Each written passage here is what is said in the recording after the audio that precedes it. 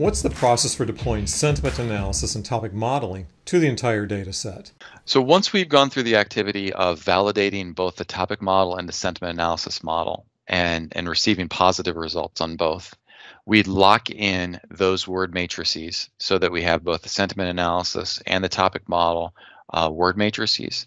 And then we apply that to the entire group. Remember, through this whole process, we've been working with a sample, a subset, and then we expanded that to the holdout sample to make sure we weren't overfitting.